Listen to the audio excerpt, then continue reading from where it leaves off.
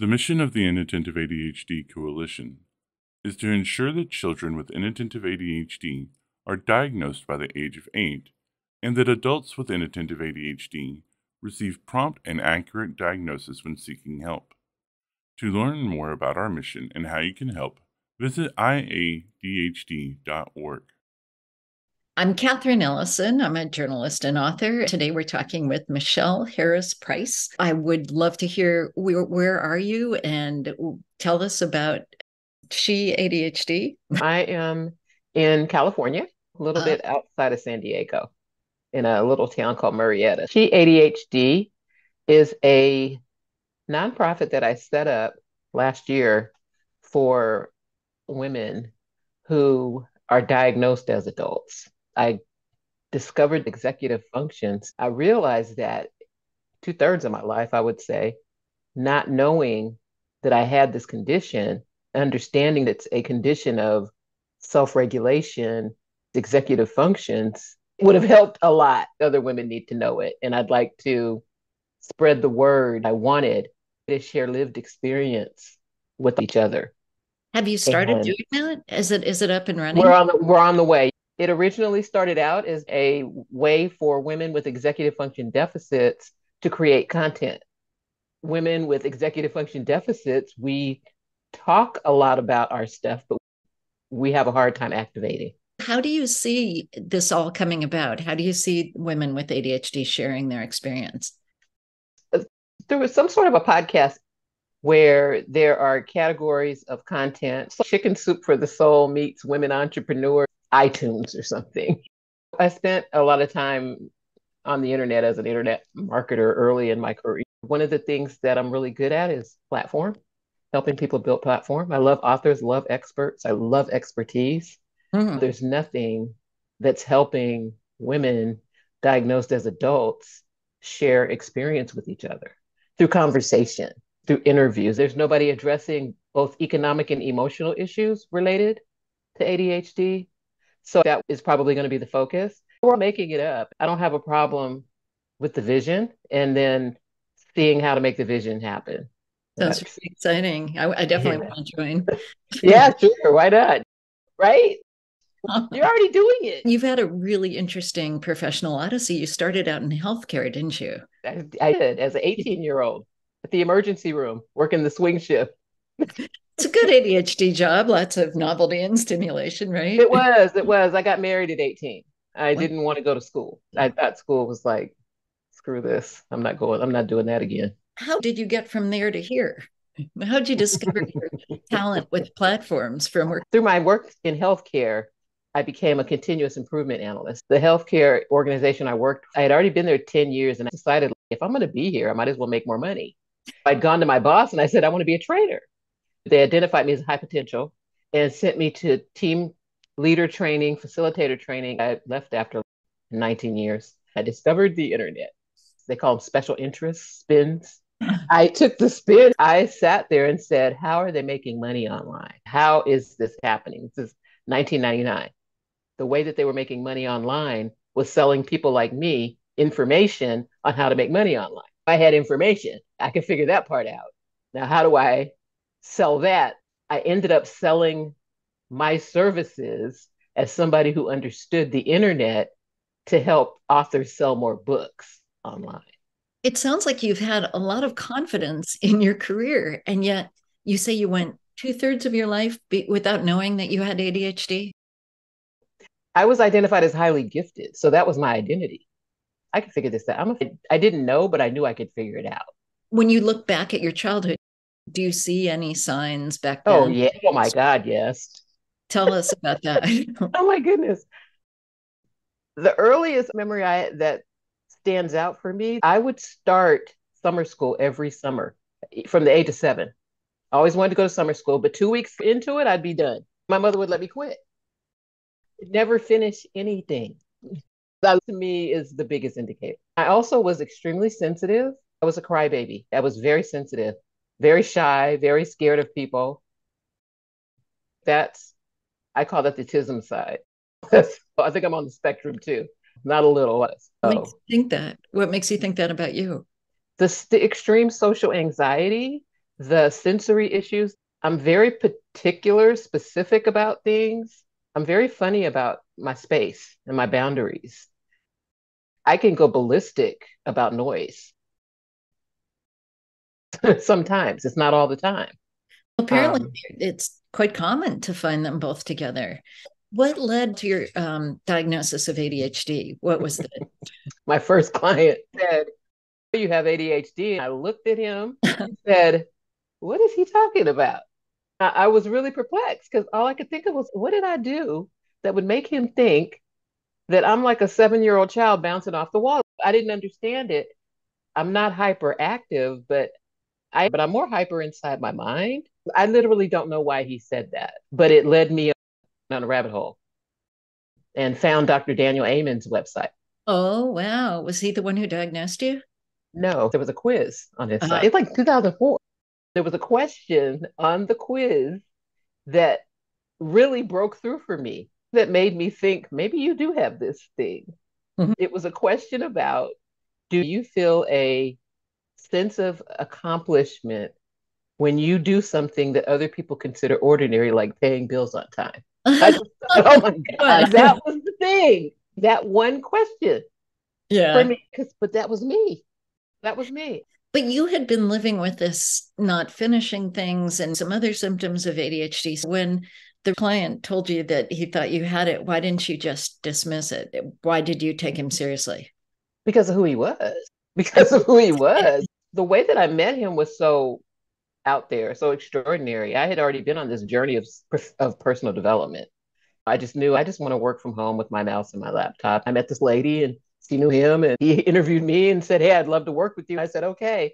But he was very well off. He had been a thuggish person as a young person and ended up changing his life. He owned Remax of Indiana and had taken it from 75 real estate agents to 1,500 that sold $4 billion worth of real estate a year. The book that he wrote, I was really fascinated how he had done that.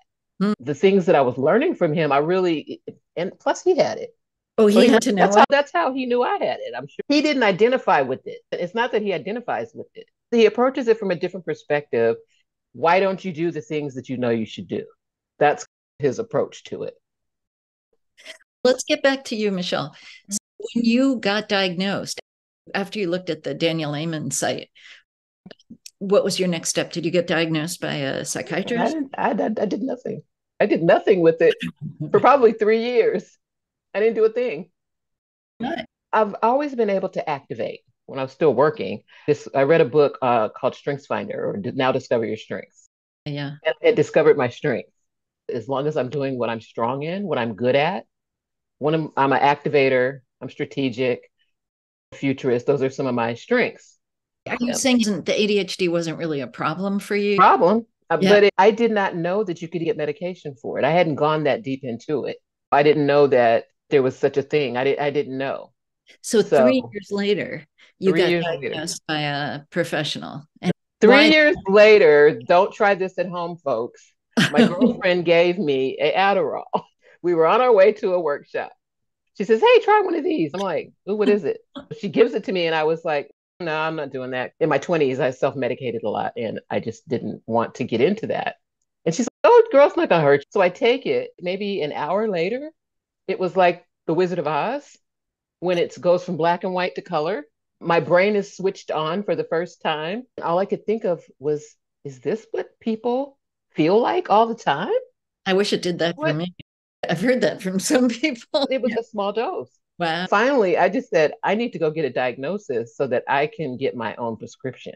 And that's when my business really took off. I had some really good years, but until I did that, I didn't know that there was anything that I could take for it.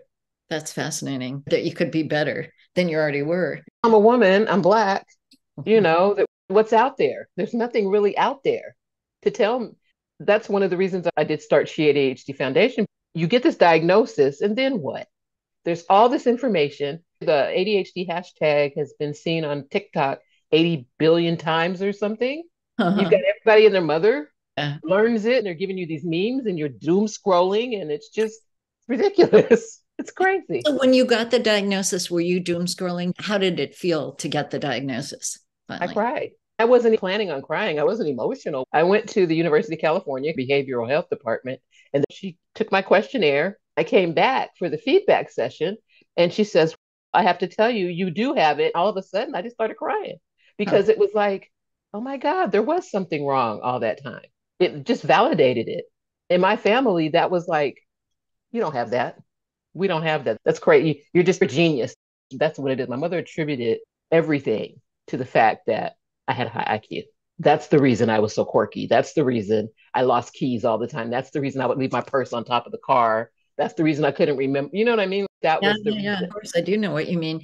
But I've heard is that there's a lot more stigma in African American Oh, families. yeah. It's getting a little better finally with some things.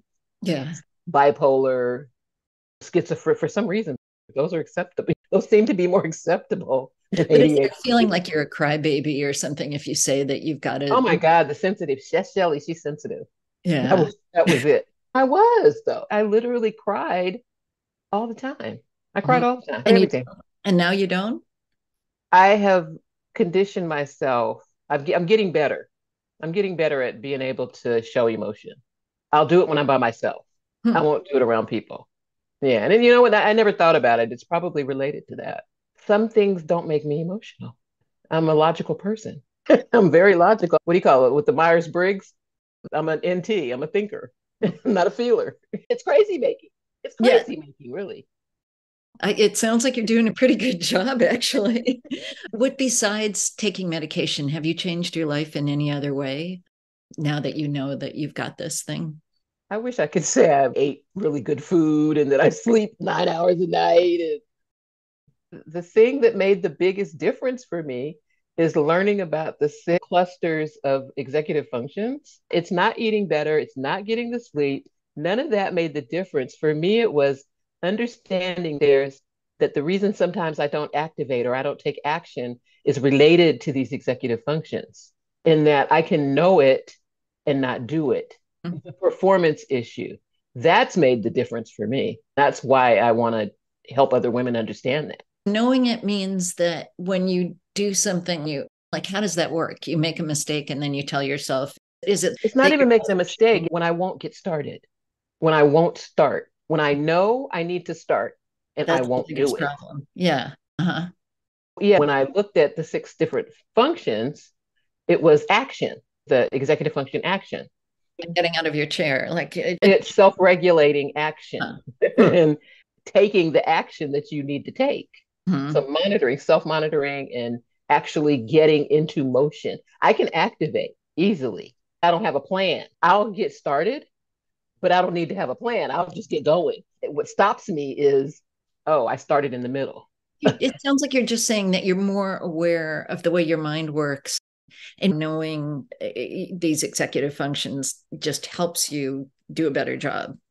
They do. I also started listening to Dr. Russell Barkley, all of his lectures. Yeah. Once I understood that it's a regulation issue, the fact that I don't self monitor or I'm self aware that I'm doing it. It's medical, and that's Yeah. a sexy to me. I like that. I like thinking about thinking. I Yeah. would just think all day. If I could just sit and get paid to think, It sounds like you do a lot of that. When you look back at your life as a kid, do you think there was something a teacher could have seen in the classroom that maybe could have identified you as having ADHD? in the early years, no, I don't think so. I loved school. I Yeah. loved school until I hit the 10th grade and geometry. At that point, what could have helped was if I could have had a tutor for geometry, if they noticed that in the classroom she can do the work, but she's not doing the homework, her test scores are bad. If somebody could have noticed that, that would have been helpful. If they noticed that I never do the homework, but sometimes I ace the test. I hated homework. I just wouldn't do it. What difference You would it know? have made in your life if you had been diagnosed early on? Maybe I wouldn't have gotten married. Maybe I would have went to college instead. I had scholarship offers. I could have done that instead of gotten married and had a kid. I don't know. I could have been more consistent. One of the things that I did know about myself, even though I didn't know what it was until I was 44, is I was consistently inconsistent. Yeah, I was consistently inconsistent. I was afraid to put myself out there doing certain things because of what came with it. I knew I would have to perform if I did it. For example, it's a fear of success almost. I knew that sometimes I'm not consistent. I don't want to do something. I might want to do it today, but tomorrow I might not want to do it. That was fear of success.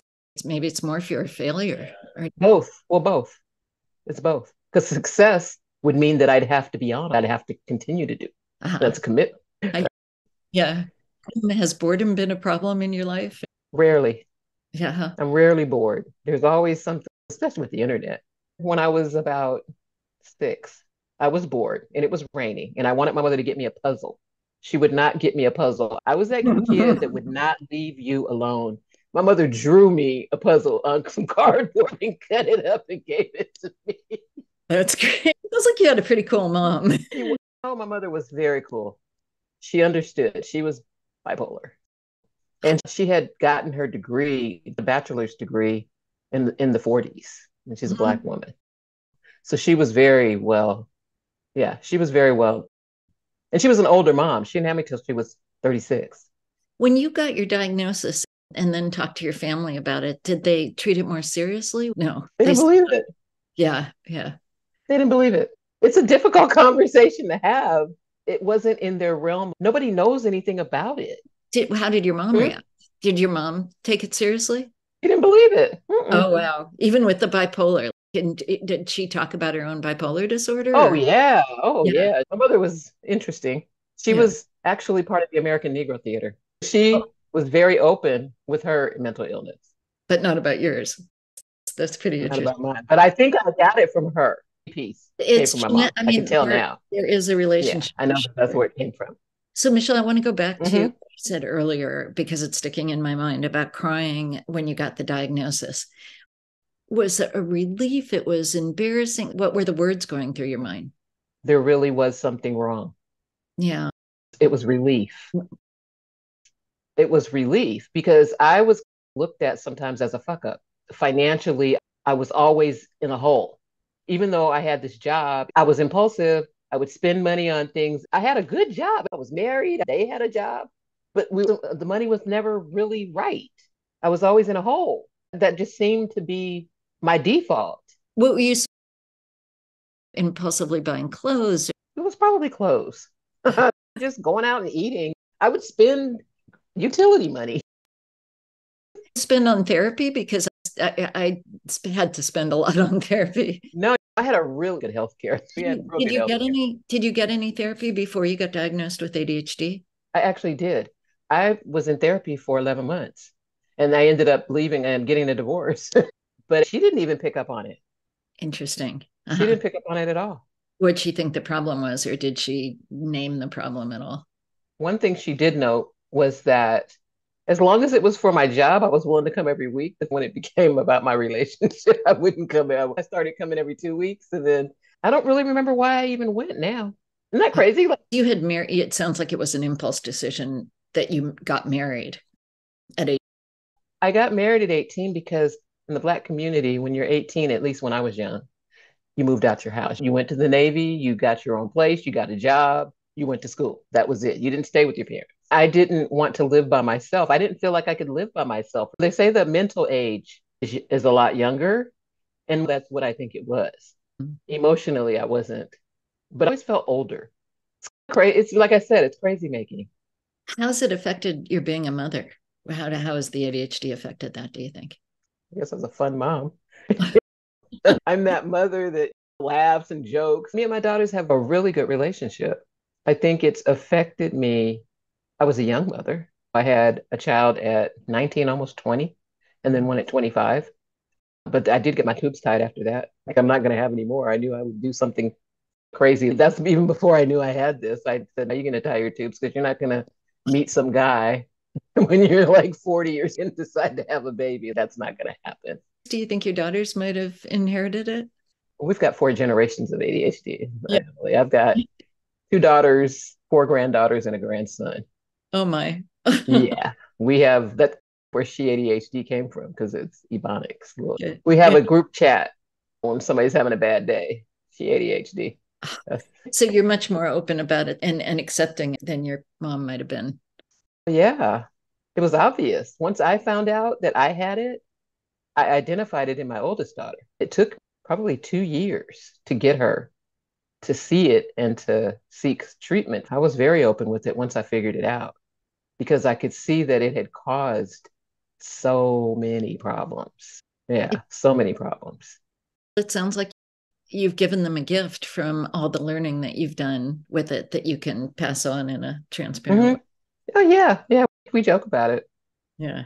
You need to understand that there's a reason you feel rejected and sensitive more than other people, right? If you know that, then you can create strategies or you can understand when it happens. It doesn't take you out. Now ADHD has become a central part of your work identity. I listened to an interview. Somebody was one of the people that you interviewed.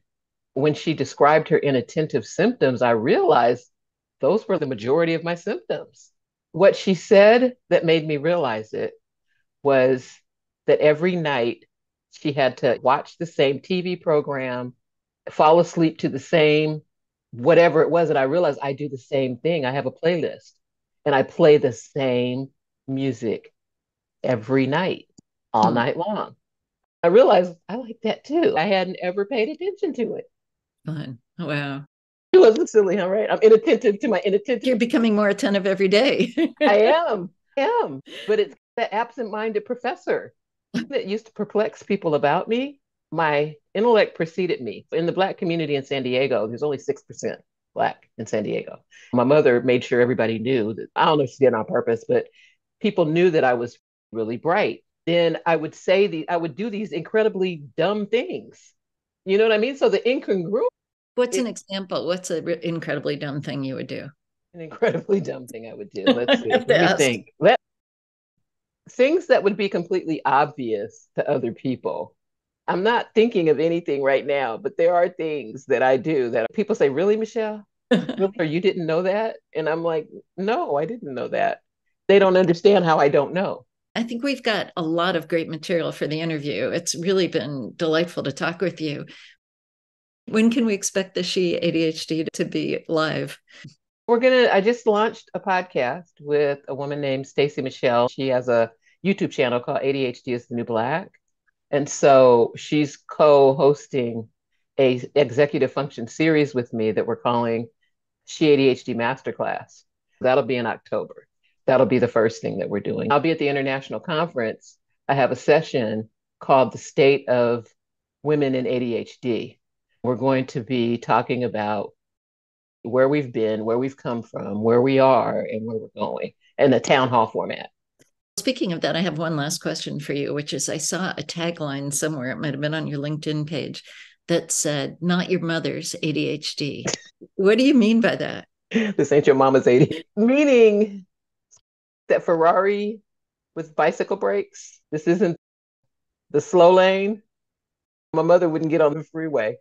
She would hit the brakes instead of speeding up. I've always driven like just zoom, right? I've always been like that. Unleash the Ferrari, in other words. Unleash the Ferrari. Yeah, this isn't your mama's ADHD. I'm not politically correct. I'm not that nice I can be, but I'm not known for that. I call my daughter and ask her sometimes, how does this, I need to say X. How do I say that?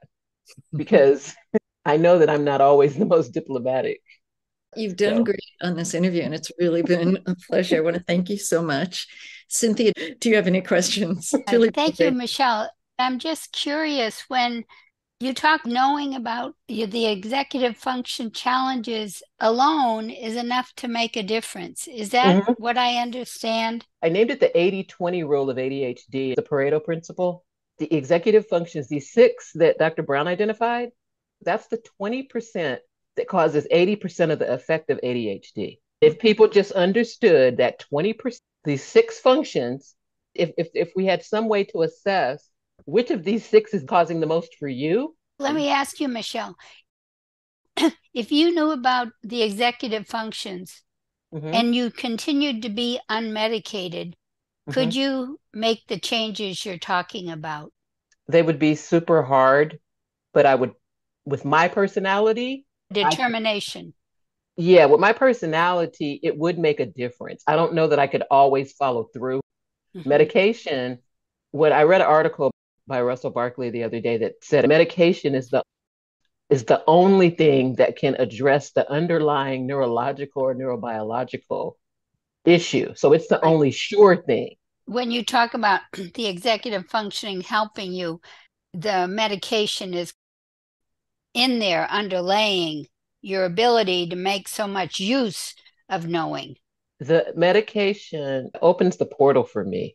It opens the metacognition, my ability to see myself in the moment. You're not saying to people that if you know the EF alone, oh no, it's going to make a huge difference. The medication made all the difference for me.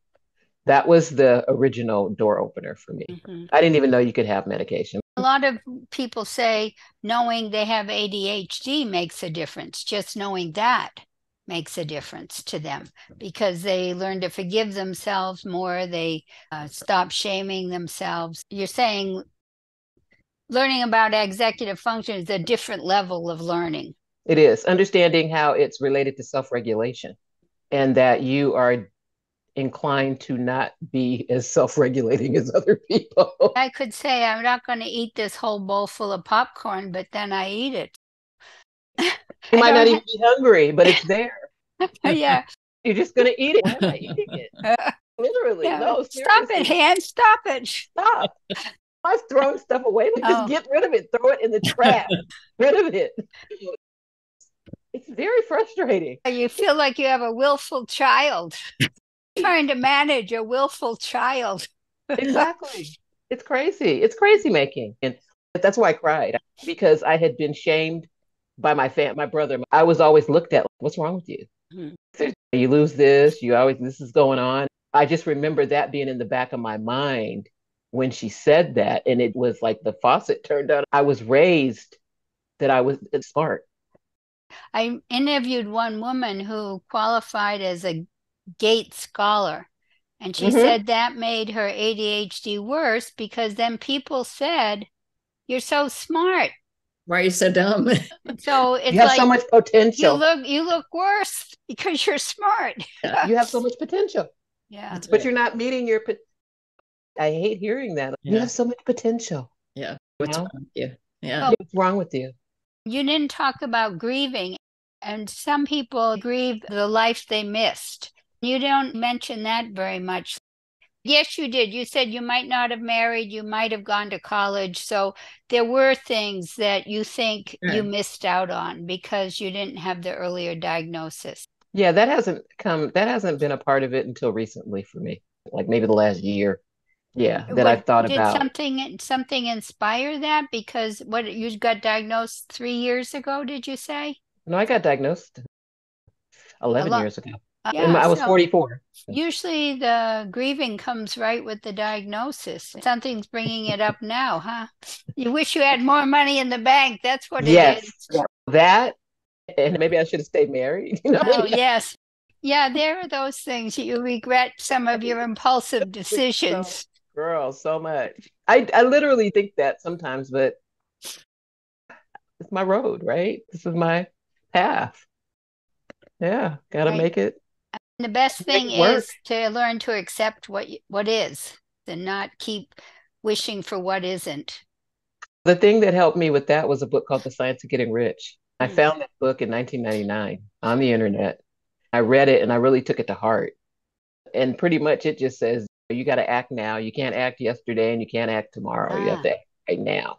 Whenever I start to get a little squirrely, I'll go back to it and reread it and remind myself, ground me. That's good for ADD too, because there are 2 times, now or not now. Those are our times. If it's now and you don't get to do it now, then it becomes not now, and you never know when now is going to come again. Thank you. Yeah, it's really been great to meet you. Take care. See you. Bye. Bye-bye.